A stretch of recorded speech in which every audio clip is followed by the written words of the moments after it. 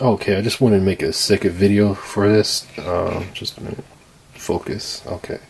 I just want to make a second video, explaining the difference between a tri-path amplifier such as this to a full-size subwoofer amplifier. This is actually considered a subwoofer amplifier, as you can see.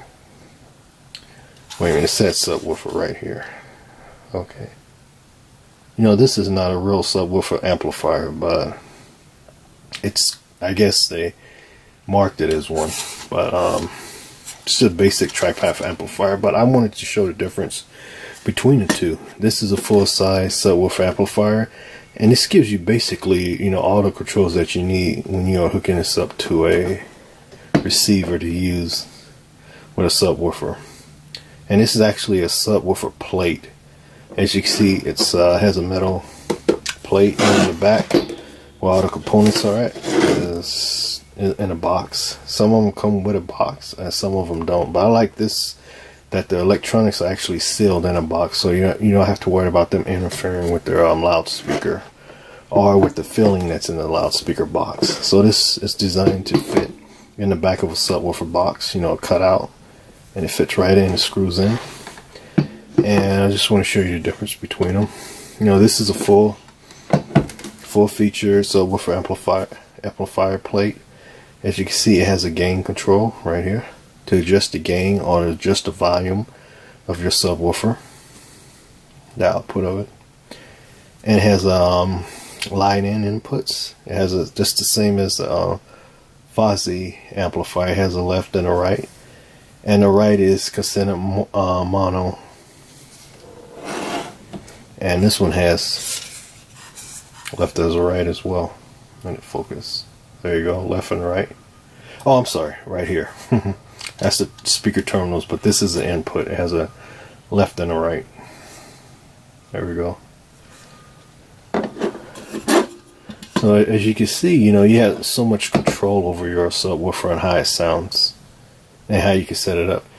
And right here you have the auto on and off switch. Again, this is great if you have a subwoofer and you don't like to just physically turn it on and off every time when you're finished using it. You just set this on auto and it will cut on and cut off when there's a signal detected. So basically, if you're watching a movie and there's a low signal or low frequency detection, this will automatically cut on. So you don't have to do anything. It will automatically cut on, and when there's no signal to the subwoofer, it will automatically cut off. So this is, great feature. You can turn it on, you turn it off, or you set it on auto. When you turn it on, it stays on, whether there's a signal or not. And cut it off, it cuts off. And auto, you leave it on auto, it will cut itself on and off when there's a signal detected. And what's the biggest feature, or the most important thing that this, that this full-size amplifier has, that this one doesn't, it has a response. It has a frequency response. And this is very important, when you're trying to blend your subwoofer in with your satellite speakers or main speakers.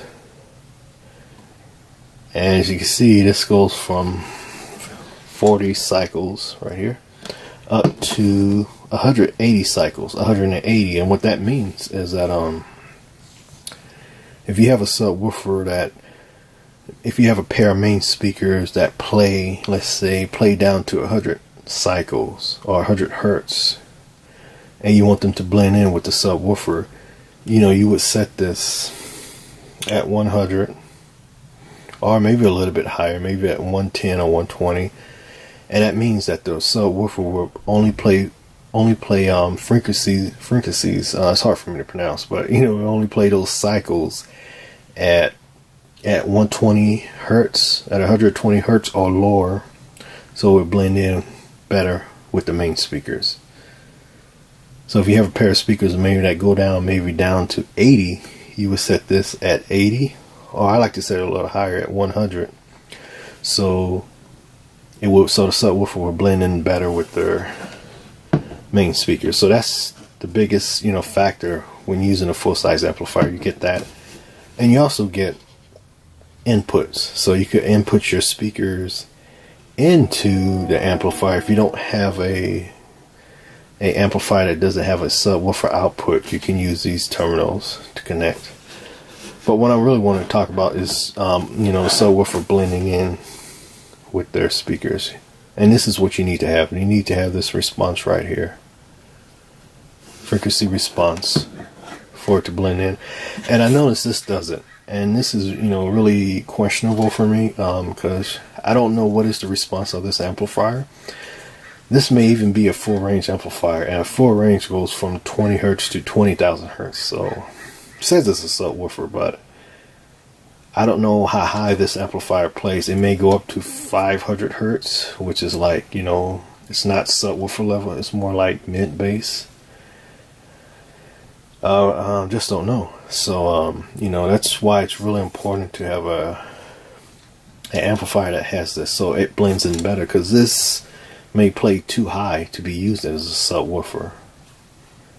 So I don't know what is the response of this amplifier, how high it plays. I don't know if it may go up to only 200 hertz, or it may go up to 300 hertz, you know.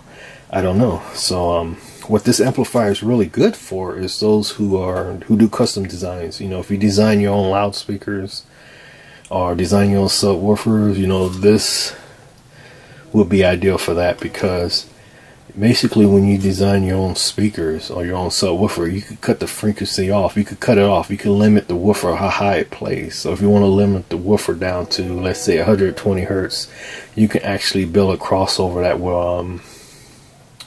that will do that. So basically, you know, when you put a subwoofer crossover on the driver for the subwoofer, you could actually use any type of amplifier. You can even use a full range amplifier, because it's going to block out the highs and the mids, you know, give you nothing but the lows or the sub lows.